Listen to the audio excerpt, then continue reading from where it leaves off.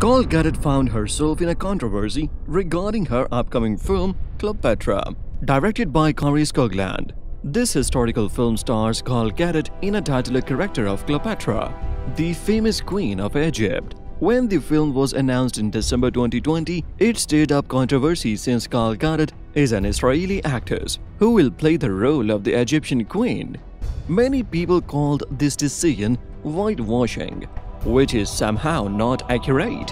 Hollywood has a long history of casting white actors in non-white roles, which is a symptom of institutional racism that persists to this day. The same happened in this case, and people called it a recent example of whitewashing when Gal was cast to portray Cleopatra.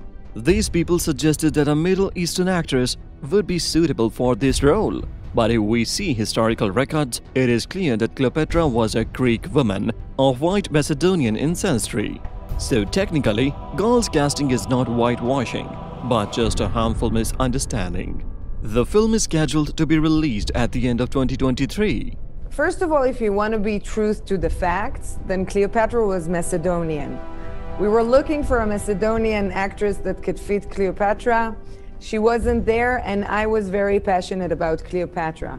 People are people, and with me, I want to celebrate the legacy of Cleopatra and honor this amazing, historic icon that I admire so much.